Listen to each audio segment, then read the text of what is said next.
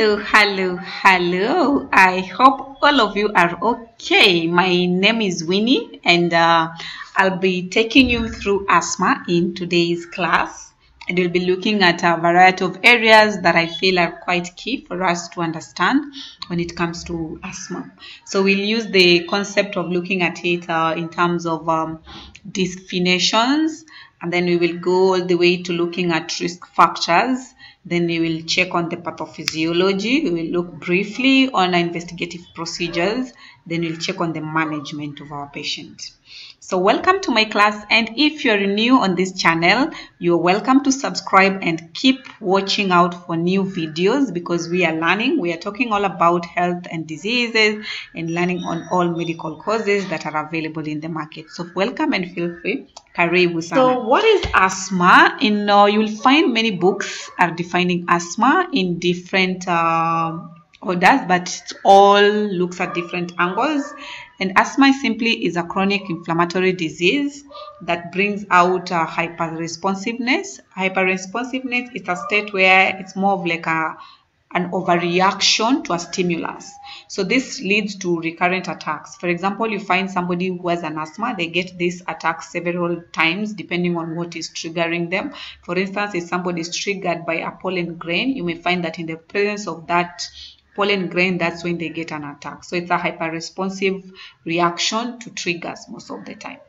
So what does asthma do? Mostly it's characterized with airway obstruction. Your patient may have this sense where they are not able to breathe because they feel their airways or the channels in the respiratory system are obstructed. Okay, the beautiful part about asthma is that it is reversible. So if somebody is having an asthmatic attack, the status can be reversed if you get it to be managed on time. Now, what are these risk factors that can make one get a trigger or can risk someone into ending up with an asthmatic attack? Number one, you can have allergies, which are actually stated to be around 40% of the reasons why people develop asthma. And allergies can actually vary all the way from drugs to an allergy to foods and other meals. People are even as allergic to spices, others are allergic to pollens or even issues of flowers and so on. So it's for someone to know which is the allergy that can actually trigger them. Then there's exercise. And in terms of exercise is the aspect that they say when somebody is in an exercise mode and they are putting their body into this mode where they are more activated, they say you have to be careful because sometimes you can overstimulate your respiratory system and end up with an asthmatic attack. Then air pollutants, this is simply an example of an allergy presence. Then occupational factors, respiratory infections can also trigger an asthmatic attack, all the way from viral, bacterial to other types of infections. Then nasal or sinus problem. So if somebody has a nasal or sinus issue, can also trigger an asthma attack. Then of course we've mentioned drugs and food additives. And of course we have psychological factors. Let's look out for stress. Stress is one factor that people ignore, but if you're careful to know, actually somebody can develop an asthma attack because of stress. Then we have now the pathophysiology of asthma. Here we are looking at an aspect of how does asthma develop in our body, or how does asthma progress up to an end where you are seeing these symptoms that are presenting with our client. So number one, we've talked that asthma is mostly a trigger or an allergy trigger, and in this case the starting point of any pathophysiology of asthma is the trigger factor. Is there a presence of pollen grain? Do we have a presence of, they say, the change in weather or a presence of exercise status and all that? Then it can trigger the asthma stages, and they will have the airway inflammation process. And I hope by now we all know inflammation is simply a state where there is temperature rising, there's swollenness, there's tenderness, there's redness around the channel. It's kind of like a way on how our body tries to fight a change in our body system, either from microorganism or from trigger factors. And when all this is happening because of the airway inflammation, the patient tends to produce, to have a state of hypersecretion of mucus because there's an assumption that they want to clear away this trigger, or they want to clear away if it's a bacteria or a virus or the pollens and all that, they want to clear it away. So you produce excess mucus, a status of hypersecretion. Then there's another state that we call muscle constriction, or in other states of books, they will talk about bronchoconstriction. So with bronchoconstriction, for this patient, they will feel as if they have some tightness in their chest, like they can't breathe or they start gasping for air.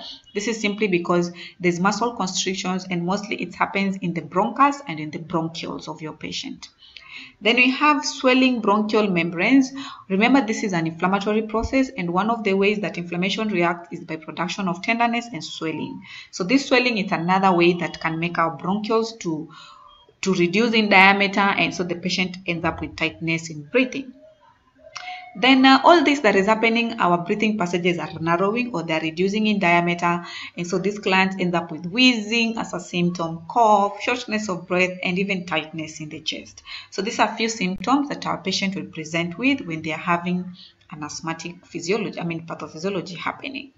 So what is the anatomic change that is happening in our patient while they are going through this asthmatic attack?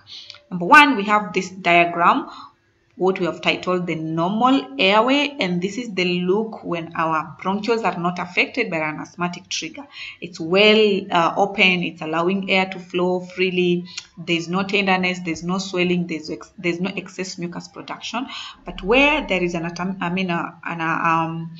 there's a state of asthmatic attack, our clients tends to have excess mucus production, there's swelling because of the inflammation, there's actually decrease in the lumen diameter, that is the bronchioles become narrow, and then this patient starts giving you the wheezing, the wheezing sound, which is not a good indicator when you get that. So that is for anatomical changes. I think we can now get into our clinical manifestation. So which clinical manifestations do you end up with? Our patient ends up with cough, which is like the commonest symptoms for most of the conditions that have asthma. Then we have dyspnea, wheezes, then hypoxemia, which can be accompanied by other signs, which could include cyanosis. You will see this either by bluishness on the lips or bluishness on the tongue of your patient. Then you can have diaphoresis, this is excessive sweating, tachycardia, this is an increase in the pulse or heart rate, in other words, and then there's a widened pulse pressure. Then our patient could also give you prolonged expirations. Others will have use of accessory muscles, and of course you need to check out for behavior changes in case of hypoxia that is severe or prolonged, like restlessness, anxiety, increase in heart rate, and blood pressure. So those are the clinical manifestations that, according to the research that I did, are like common and present in most asthmatic clients. So what diagnosis will you expect most doctors to do when you have a client with an asthmatic disease? The first thing, as a medic or a health worker, you have to do proper history. Ask your patient about the history, what triggered them, mostly on the part of allergies. Get to know which allergies are actually affecting your client. So get the history proper and get the pattern of how the asthmatic attack comes about. Then there's some hospitals that can do for you lung functioning test. So establish your patient lung capacities or your patient lung volumes to see if your patient is performing on a good rate or there are some things that are constricting them. In some areas, they could do for you chest x-rays to establish that if your querying could not be asthma, then which other respiratory condition or other cardiac disease your patient could be having. Then there's arterial blood gases. This is trying to find for us the level of oxygen and carbon dioxide that our patient has in the body. Then allergy test. You just have to do an allergy test to establish whether your patient has an allergy to specific products so that you may know how to manage them better. Okay? So, having done that, management of our patient. Number one, when you see this asthmatic patient or you see these asthmatic symptoms, please stop the exposure. Stop the trigger, stop the risk that you know is exposing your patient to this asthmatic attack. Then there's the next part, which is managing it by using medications. And with these medications, mostly there's a class of drugs that will be prescribed in commonly by the team that will be working with, the medical team, and that is the corticosteroids, bronchodilators, and antibiotics. Do humidification, like ensure your patient has humidified air. This you can achieve it by giving them warm fluids, or you can also give oxygen. So give proper oxygen with either nasal prongs or other means. Last part is doing psychological support for your patient and also the family. Remember, we said stress is one of the risk factors that can expose somebody to an asthmatic attack. Then finishing this with the category of nursing. For those who are doing nursing course, these are few management that can actually benefit you when you are doing your patient, or when you're managing your patient with an asthmatic attack. That is looking at the severity of the symptoms, do your proper assessment, then administer the medications as prescribed or as necessary with your client. Then antibiotics is one of them, of course. If it's too severe, then you can go into intubation. But also remember, do psychological support for your patient, do humidification, give proper oxygen, and again ensure the risk factors or the trigger has been stopped. Lastly, what are the complications that can develop from an asthma? Of course, status asthmaticus, rib fractures, pneumonia, and atelectasis are the commonest complications that can come along with our asthmatic patient. There are other ones that can develop, but these are the commonest of. And with that, thank you very much. Feel free to leave for us a comment on our comment section, or propose for us how to make these videos better. See you next time.